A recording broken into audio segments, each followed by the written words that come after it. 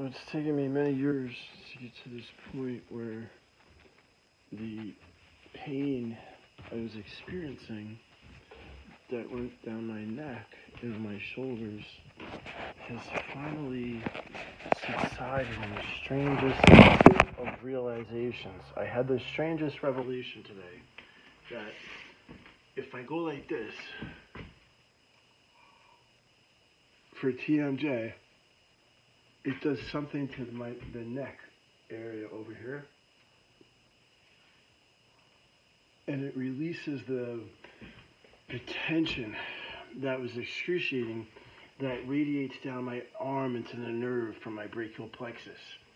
And I put garlic inside my ear, and by putting garlic inside my ears, I felt that whatever kind of virus that was inside causing the TMJ go out of me, and I felt like the strangest sensation. I disinfected everything here, and I killed a whole bunch of mice. I haven't seen any come back as of yet.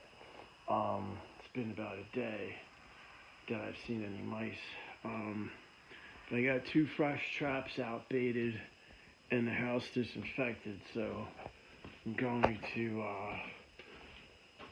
just keep my fingers crossed, because all I need to do is go like this. I didn't need like a shot of Toradol or anti-inflammatory, although the CBD has been helping me tremendously as well. And I found that for $35 plus tax, you can get 500 milligrams of CBD in these things. It's a good deal. Anyway, and these, this is a good deal too. I highly recommend these. They have something called now CBG.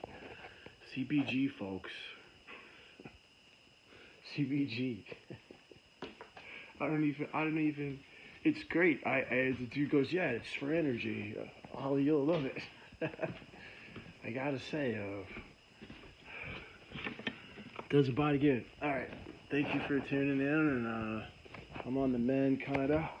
It's so weird. My neck for 6-7 years has been in solid fucking agony. No matter what I throw at it. Apparently that's the way to fix it. What the fuck, dude? Oh.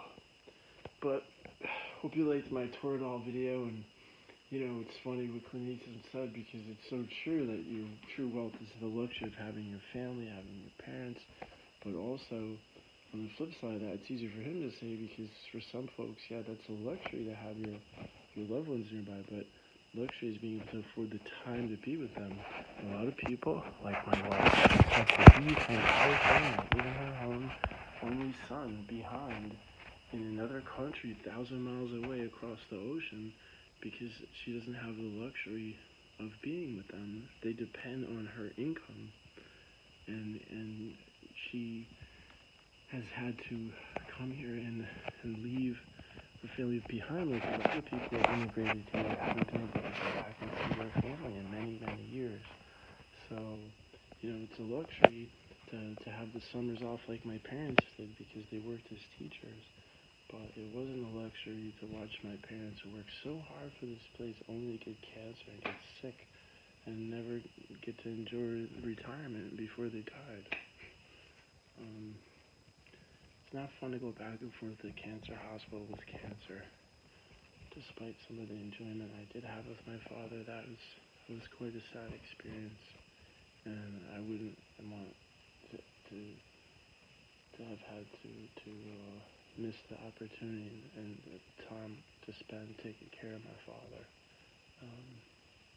And I feel like, there's like this kind of balance, this game in life of like, making money versus spending time with your family. So now it's time for me to start a family. And not let take it away.